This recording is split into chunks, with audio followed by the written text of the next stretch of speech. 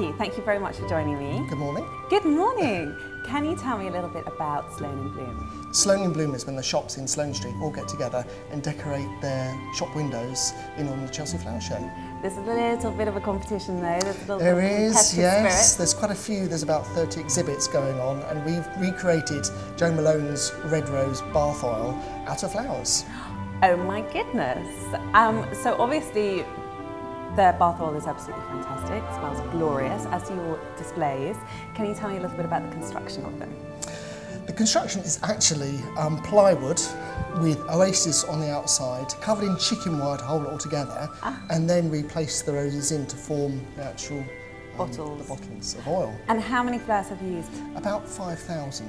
5,000? Yes. Very impressive. With roses, peonies and carnations all mixed together in really lovely sort of strong pinks and reds, with the idea of fragrance as well, so bring out the red rose fragrance. Now, fragrance I think is something that's really important when brides are choosing their flowers for their receptions.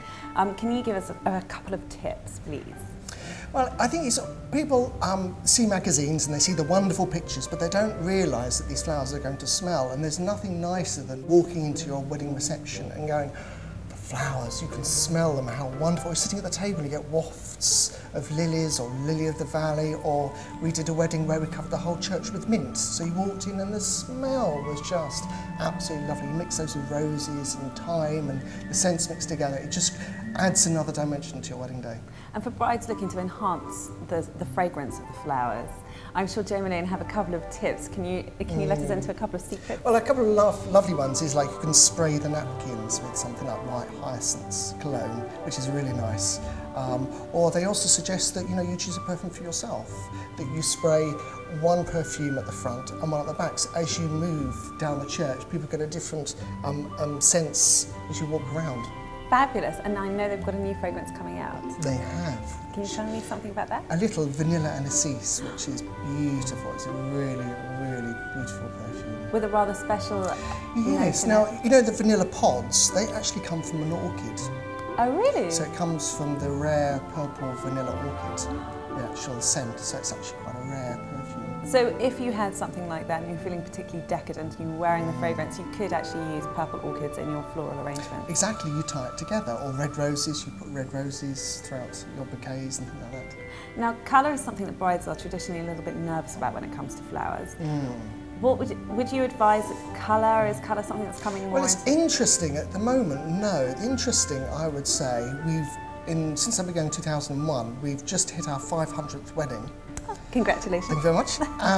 We're still finding people are going for much softer colours. I think last year we did one strong coloured wedding. The rest was still very light, delicate, soft pinks, pale blues, whites, creams, greens. That sort of soft colour tone is still in fashion, I would say. I love strong colours. But I think people think that sometimes strong colours will date, definitely in sort of photographs and things like that, as will very sort of funky bouquets will date your images where they want them to be timeless. If you go for something like vintage, it could be any period through history, really. And are people accessorising their flowers with anything? Are they adding anything into the bouquets or the arrangements? I think the trend at the moment is not. Okay. I think the trend is moving away from adding feathers and ribbons and diamantes, and I think the trend at the moment is really simplicity, let the flowers speak for themselves.